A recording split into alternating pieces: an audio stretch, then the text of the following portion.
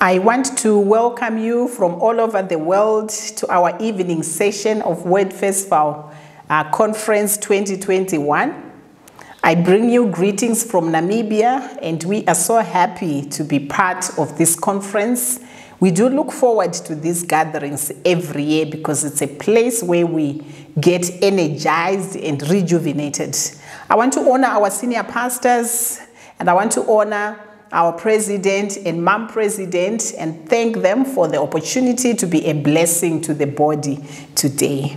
All ministers of the Word of God that have been ministering, what a joy to be experiencing such a time in the presence of the Lord, and all the presentations that have taken place so far. We are so blessed to see how God is doing so many things in various C.F.I assemblies around the world. And as the psalmist says in Psalm chapter 96, that I will sing a new song. We believe after this conference, we are going to go out and sing a new song unto the Lord, because we are going to declare of his mighty wonders, and we are going to proclaim his works among the nations of the world. Hallelujah.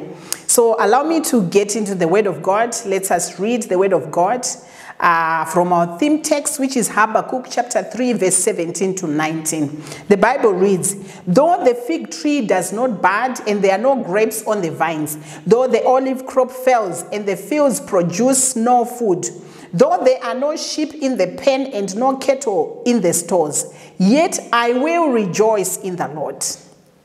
I will be joyful in God my Savior. The sovereign Lord is my strength. He makes my feet like the feet of a deer. He enables me to tread on the heights." I'll also read a supporting scripture from the book of Acts chapter 5 verse 38 to 42, which reads, Acts 5, 38 to 42. "Therefore, in the present case, I advise you, leave these men alone. Let them go. For if their purpose or activity is of human origin, it will fail. But if it is from God, you will not be able to stop these men. You will only find yourselves fighting against God." His speech persuaded them. They called the apostles in and had them flogged. Then they ordered them not to speak in the name of Jesus and let them go. The apostles left the Sanhedrin rejoicing because they had been counted worthy of suffering disgrace for the name. Day after day in the temple courts and from house to house, they never stopped teaching and proclaiming the good news that Jesus is the Messiah. May the Lord bless the reading of his word. Let us pray. We honor you, Father. We glorify your holy name today. Thank you for the opportunity to be in your presence and hear from your word. We open our hearts to the ministry of the word. We open our hearts to the ministry of the Holy Spirit. Thank you, Father, for the spirit of understanding that helps us to understand the word of God. We give you back the honor and the glory because you deserve it, Father. In Jesus' mighty name we pray. Amen.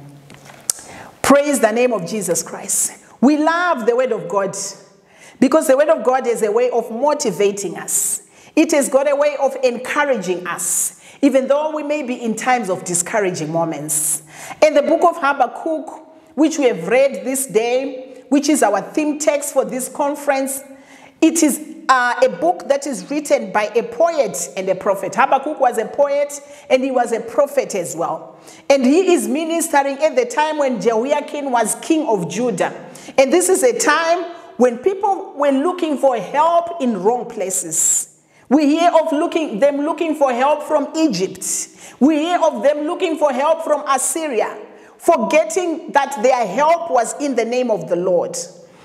He lived in times of increased fear because their enemies, the Chaldeans, they were busy on the rise and they were threatening the children of God. And our theme text that we have read this day is a commitment of faith to a depressed people. So the prophet comes on the scene and he gives a declaration. He says, under normal circumstances, the fig trees are supposed to bud. He says, under normal circumstances, the vines should produce grapes. All things being equal, he says the olive crop should thrive. There should be food in the field, and the sheep must be in the pen, and the cows or the cattle must be in the stores. But Peradventure the fig trees are not budding. Habakkuk says, peradventure the sheep are not found in the pen as they should be. Peradventure the cattle are not in the stores. Peradventure there is no food when we believe there is food. He says something remarkable. The prophet says, yet will I rejoice. Hallelujah. Yet will I rejoice, not in himself, not in the circumstances that is prevailing. He says, I will rejoice in God my Savior. Praise the name of Jesus Christ. I believe as we are at this conference, many of us wish life could be a bed of roses, but it is not.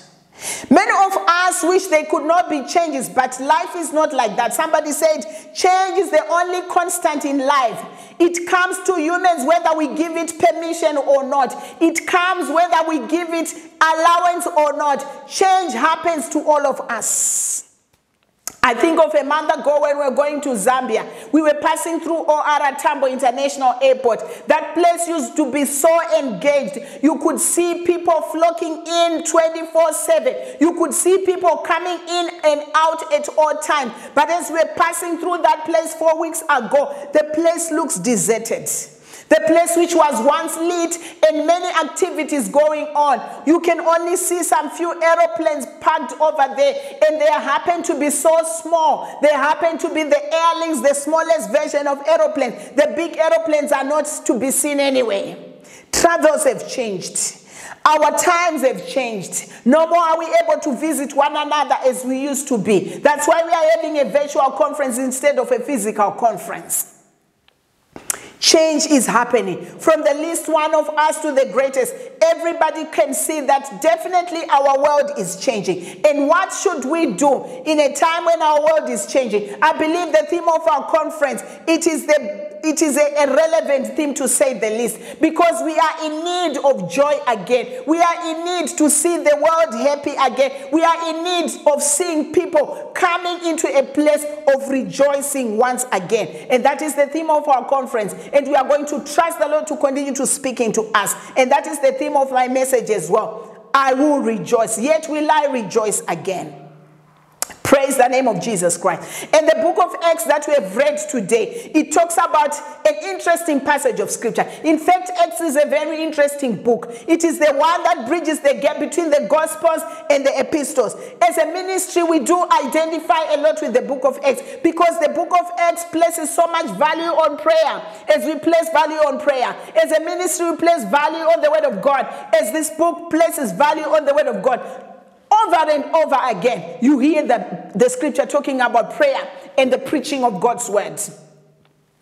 Intensive evangelism is preceded by an outpouring of the Holy Spirit in the book of Acts. And we hear from this passage of scripture in Acts chapter 5 that the disciples were making tremendous progress. Men and women were coming to the Lord. The world was ticking for them. Things were happening. They were experiencing a great revival. There was such an outpouring of the Holy Spirit. Healings were the order of the day. Talk of prayer. These people were praying all throughout the time. They even had an hour of prayer. Talk of healings. People would be healed even using handkerchiefs.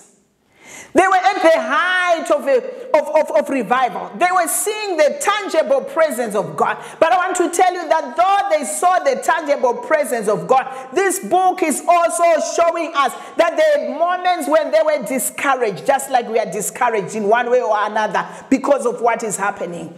It is a book of great courage, the book of Acts, but we also see discouragements. I love to read the word of God because I can identify with the word of God. I love to read the word of God because I've got high moments. I've got moments when I sense like I'm so close to God, although you're not supposed to live like with the feeling. But there are moments when you feel that the ministry is going so well, but there are moments when you feel challenged one way or another. Such was the time of the book of Acts, chapter 5 that we've read. Busy, they are ministering the word of God. And the Bible says that Sanhedrin, the chief rulers, came and flogged them. They were beaten. They were embarrassed. They were put to shame. I believe this is an important part of scripture because we live in a world that is questioning what is happening. In fact, some people are now going by the just world hypothesis. The just world hypothesis says the world is just. You only get in life what you deserve.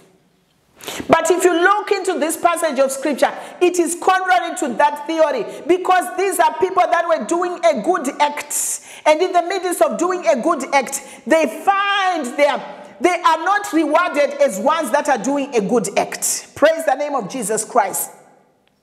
If you believe in the just world hypothesis, how are you going to account for the story of Joseph in the book of Genesis? A righteous child of Jacob, a straightforward child of Jacob, who used to bring a bad report about his brother. He was trying to put the family together, and as he was trying to put the family together, he finds himself in trouble. He finds himself in a pit. Not only does he find himself in a pit, he finds himself in a dungeon, a prison, for not doing anything. We are here to let each other know that there is no need of us to accuse one another. There is a need for us to know that good people, bad things happen to good people. If you don't believe it, how are you going to account for the story of Daniel, a man that was put in a lion's den for praying? How are you going to account for these apostles that were busy preaching and helping the community to be a better place, and they are found beaten? Beloveds, bad things can happen to good people, but that does not make the Lord unjust. We live in a world that is unfair, but God is faithful. We live in a world that is unjust, but the Lord that we serve is a just God. May the name of the Lord our God be glorified. I think of our story that happened in 2005. We were busy going to a conference in Bulawayo. And we were so excited about that conference. In fact, my husband, it was the first time for him to preach at a big conference. And we were happy going to the conference. And as we were there, we were even helping another brother, another pastor, to find his way back to South Africa. So we went out. It was during the night in Bulawayo. And as we were going out, we didn't know that some armed robbers were following us. They drove us out at gunpoint. We were left without a passport, without a single pen, without a marriage certificate. I don't even know why we were traveling with a marriage certificate anyway. We were left with nothing. We went out of the car devastated.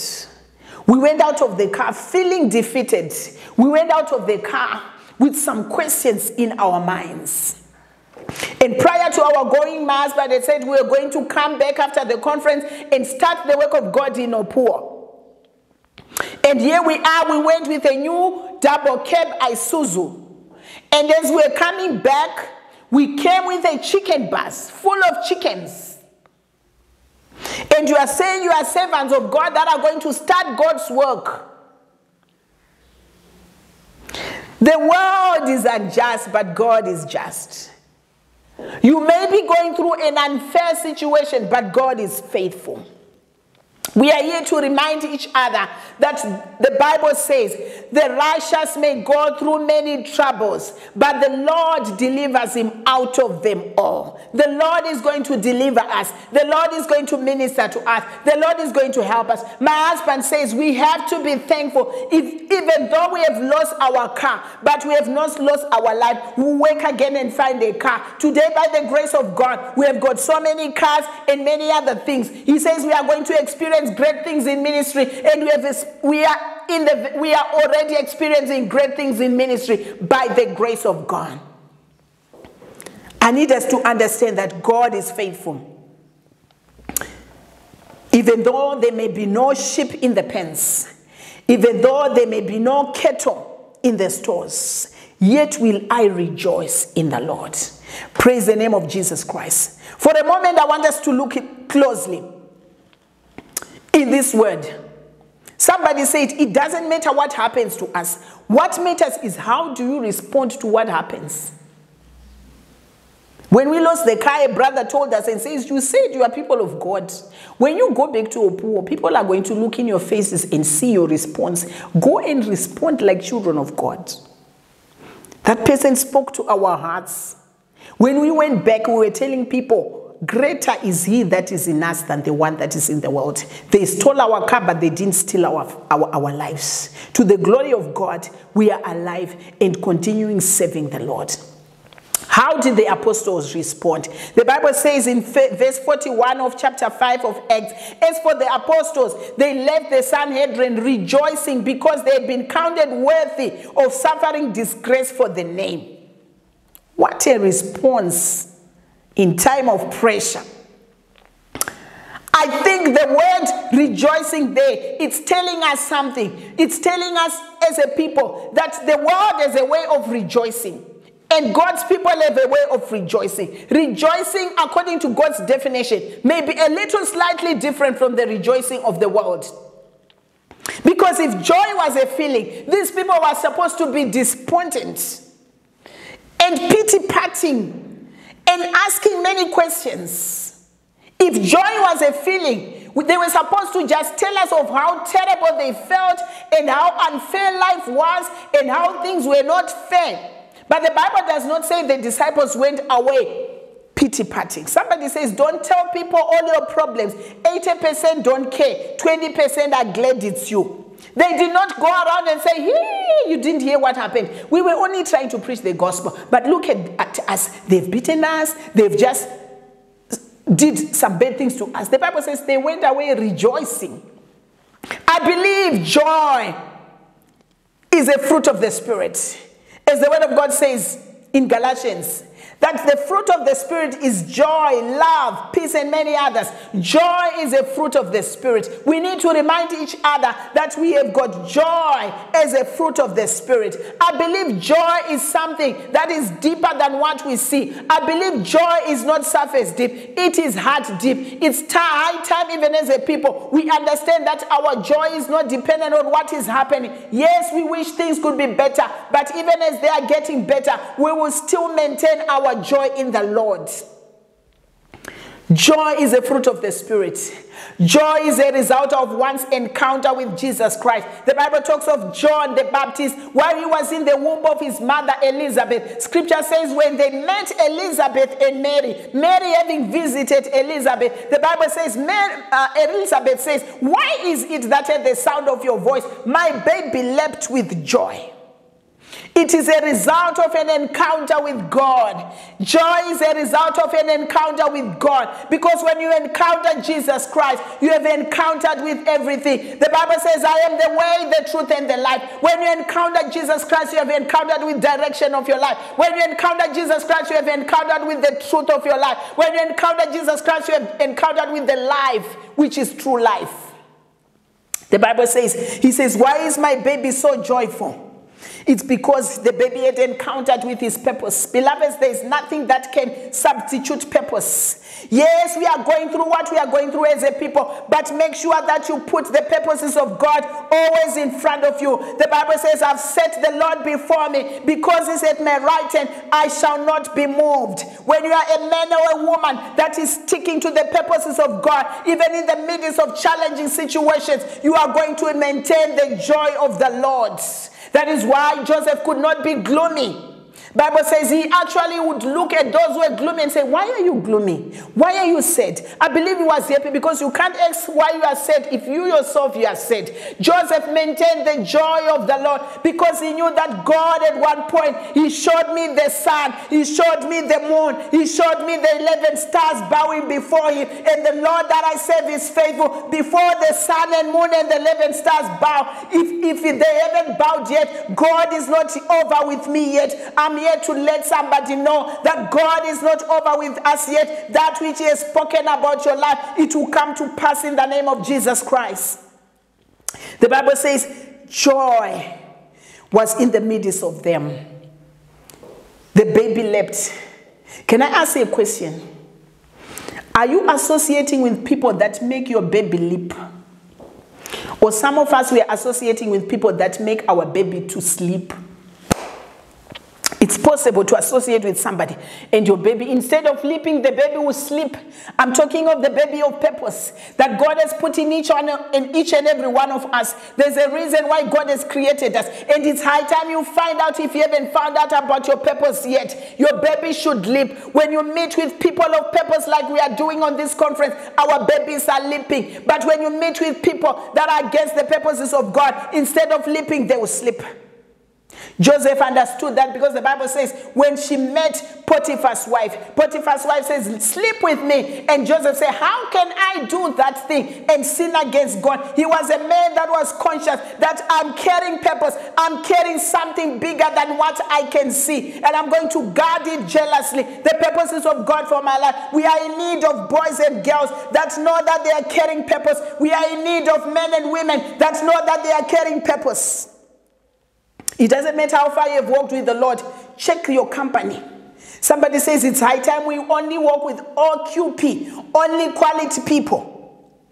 I know it very well, because sometimes some people can come along your way who want to destroy the purpose of God in your life. I remember at one time, here in Chivarongo, some time back I had a friend, and that friend didn't even have anything to do with ministry. She was a Christian, but she didn't want things to do with the ministry. She says, Vongai, every time you're talking about Bible study, Wednesday, prayer, Friday, Saturday, evangelism, Sunday, church. Do you have a life? She would tell me that. The next time I see her again, did you do anything other than prayer and Bible study? You know what I said? I realized that my baby was starting to suffocate inside.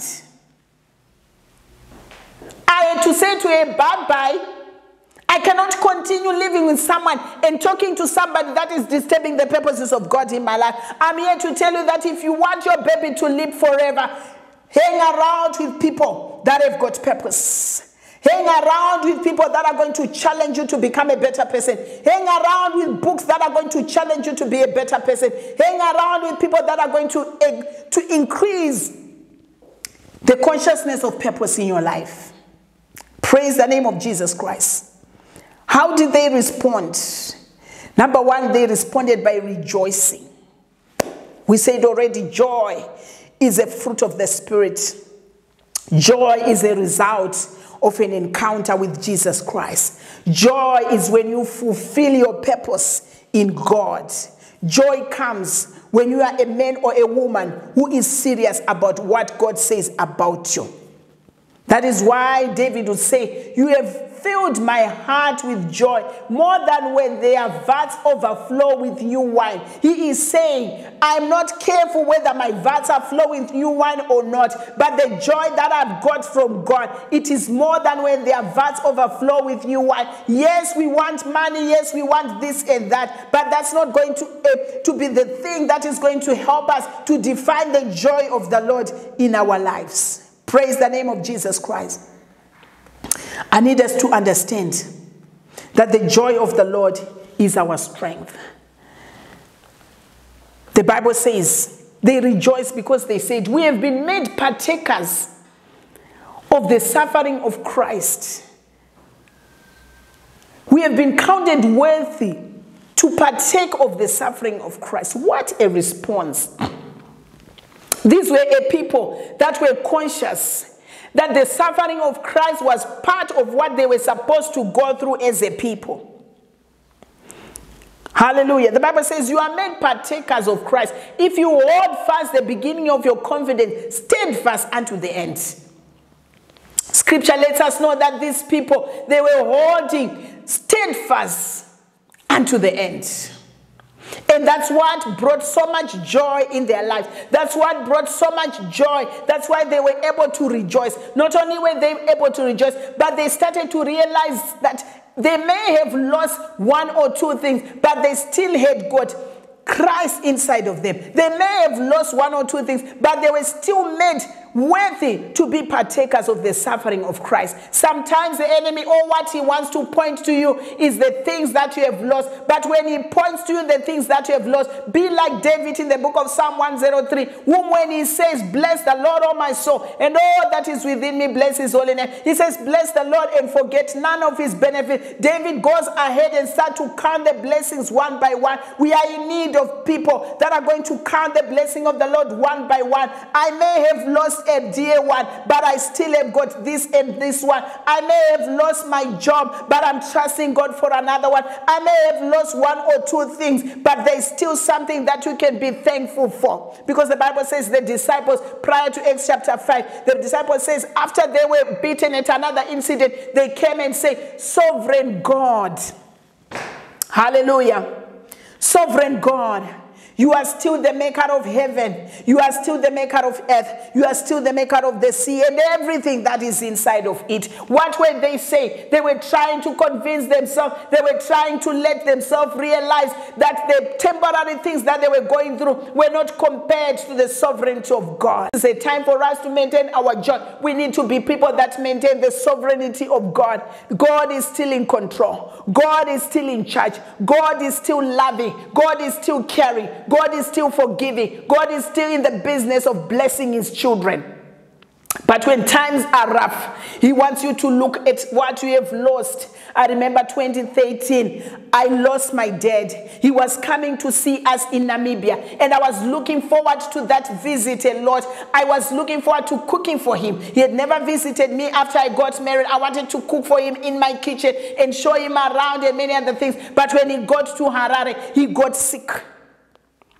And we tried all we could, but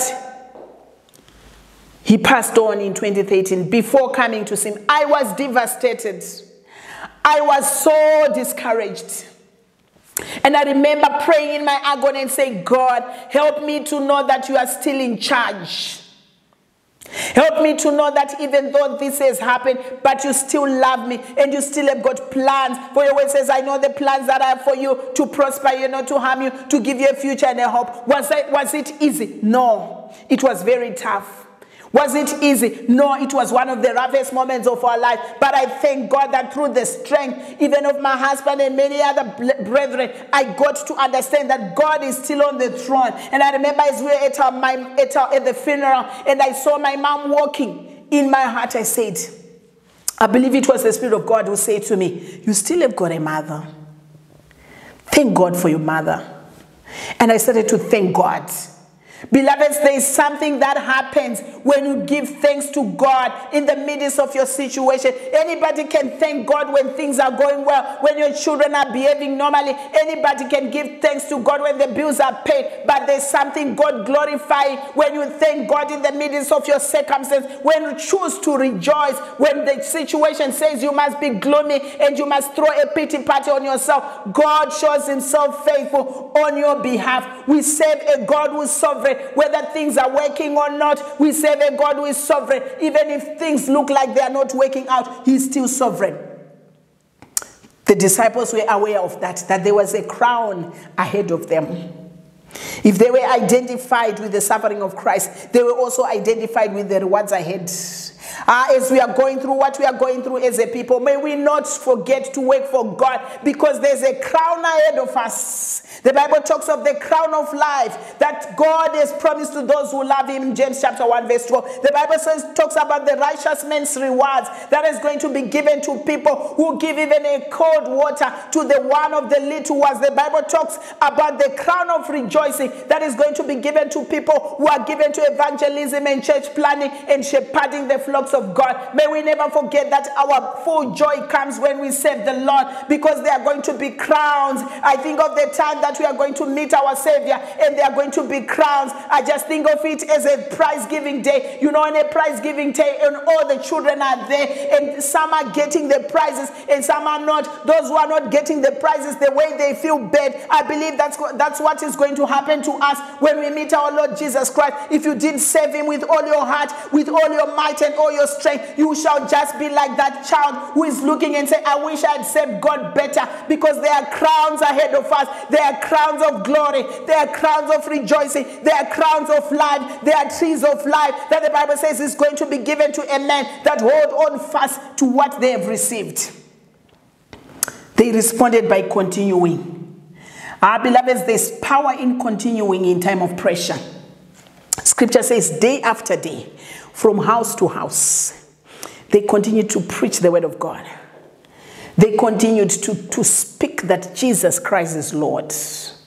What kind of disciples? What gave them that power? What gave them that strength to continue, given such a circumstance? I believe they were a men and women of continuity. The Bible talks of, in Acts chapter 2, verse 42 to 40, that's the thematic scripture in the book of Acts. And in this passage, the scripture says, they continued daily, apostles teaching, doctrine, word of God, prayer. As a ministry, we believe in building the body of Christ through building individuals in Christ. And the word of God is pivotal. We are saying continue reading the word of God. Have a Bible plan that you follow. Have a Bible plan that you follow. Because when you continue, it empowers you. They continued reading the word. They continued sharing the word. And there was great joy in that city, because joy comes at the preaching of Jesus. The Bible says when Philip went to Samaria, there was great joy in that city. When we continue preaching the word of God, there shall be joy in our cities. When we continue to preach the word of God, there shall be joy in Mutare. When we continue to preaching the word of God, there shall be joy in Gaborone. When we continue to preaching the word of God, there shall be joy in Vindo. Even though the figs are not blossoming, but the preaching of God's word brings joy. The preaching of God's word brings peace. The preaching of God's word brings deliverance, even amongst a people that are depressed by the situation that we are going through. They continued. There's power in continuing. The Bible talks of Daniel. He was told that he should not pray again. But the Bible says, as usual, he went and prayed, facing Jerusalem, as he had done before. We are in need of girls and boys that are going to pray on Zoom. We are in need of men and women that are going to mobilize prayer among the nations of the world, because what we are facing, it needs a people that are going to call upon the name of the Lord. Because the Bible says, if my people that are called by my name shall humble themselves and pray, I'll hear them from above and come and heal their land. The disciples continued praying. The Bible says Jesus Christ would go every day and pray, as was usual, to his usual time of prayer. Do you have a place of prayer? Do you have a time of prayer? You need a place of prayer. You need a time of prayer. You need to continue amidst of any kind of adversity, and your joy shall be full. Ruth continued serving Naomi. He was a woman that did not have hope, but because she had made a commitment that I'm going to save this woman, she saw that there was something in the God of Naomi. She saw that there was something in the God of Naomi. And when Naomi says, my daughter, go back, I can't give birth anymore to a son that you can marry. Go back. But Ruth says, where you go, I will go. Your people shall be my people. Your God shall be my God. And she continued serving in the midst of adversity, and she continued doing what she knew that God had called her to do it. And today she remains a source of inspiration to many. She remains a source of inspiration when we read a book, because she even became the grandmother of Jesus. Continue serving. Continue doing what the Lord says you should do. Continue giving. I think of the story of the woman of Zarephath. Sometimes God wants us to give, even when it's the last thing that we have, because when he wants to bless you, the Bible says God comes to Elijah and says, Elijah, I've commanded the widow to come and be a blessing to you. My question is, were there no businessmen in Zarephath, but God chose this woman to go and be a blessing to Elijah? Part of me feels for this woman, because she was in the verge of going to collect sticks and cook a last meal. You almost feel like, why did God do this? But let me tell you, the Bible says God has chosen the foolish things of this world in order to shame the wise. When God is in the business of setting you up for a blessing, he brings an opportunity for you to give. I don't know what about you, but there are many instances in our life where we have seen the breakthroughs of our lives by giving of ourselves to the cause of the ministry, by giving of our resources to the cause of the ministry. And the Lord opened doors that we cannot even continue to talk about. There's power in continuing. There's power in doing things for God. I said we lost a car at the verge of, when we were at the verge of starting a ministry, but today, by the grace of God, God has opened so many doors for us. We live to see the graces of the Lord. Just last year, at the peak of the virus and everything, I received a call that I've got a job to work at every home for Christ, to the glory of God. The Bible said God is not unjust to forget your labor, in that you have ministered unto the saints and do minister. Whenever you give to God, you are not giving unto a man. It's an investment. And when you go and when God blesses your life, he doesn't bless it in a normal way. He does it the Ephesians 3:20 way. Now unto him who is able to do exceeding abundantly above that which you think or imagine, according to the power that is at work within us. Continue giving, continue serving, continue living a righteous life like Joseph, even though he was under pressure. But he says, how can I do this and sin against my God? Praise the name of Jesus Christ. I want us to just come to the end of our presentation. As I wrap up, I want you to see the words of Habakkuk. He says, yet I will rejoice in the Lord. I will be joyful in God, my Savior. The sovereign Lord is my strength. He makes my feet like the feet of a deer. He enables me to tread on the heights. That's Habakkuk 3:18 to 19. Why would he rejoice in such a scenario? He says, because of the sovereign God who is my strength.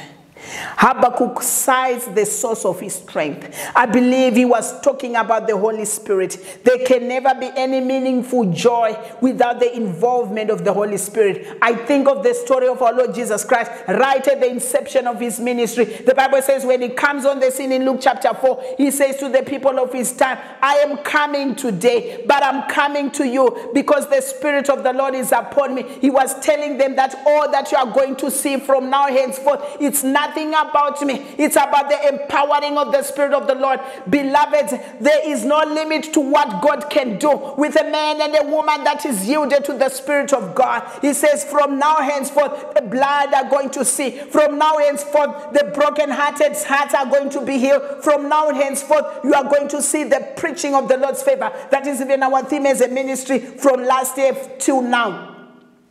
Joy comes when you allow the Spirit of God to have total control of your life.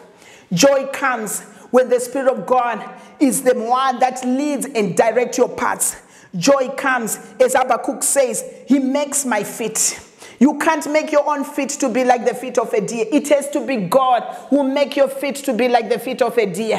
He says he enables me. You can't enable yourself. The Holy Spirit, the Spirit of enablement. That is why the Bible tells us that the disciples were able to reach the whole of the world because of the gospel. The Bible says, oh, the whole of Asia Minor was preached. The gospel was preached because the Spirit of God was upon the servant of God, Paul. And I want us to let us know that as a ministry, we believe in the ministry of the Holy Spirit. Without his involvement, our efforts are fruitless. He's the one who enables us to tread on the heights.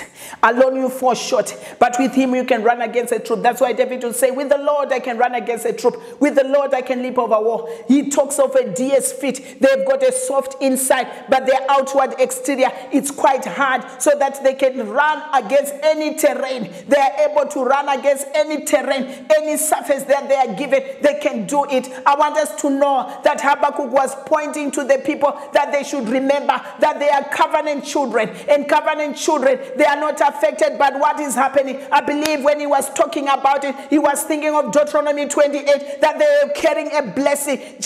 God comes to them in Deuteronomy 28 and talks to them and says that because if you wholly follow me and do what I say to you, I'm going to do something unique. I'll set you high above the nations of the world, and you are going to be blessed in the city, and you are going to be blessed in the town. This is a time when we are encouraging the church that though we are walking in a place when fig trees are not blossoming, when there are no cattle in the stores, when there are no sheep in the pen, yet because of the blessing that you carry, you are still blessed. You are still favored.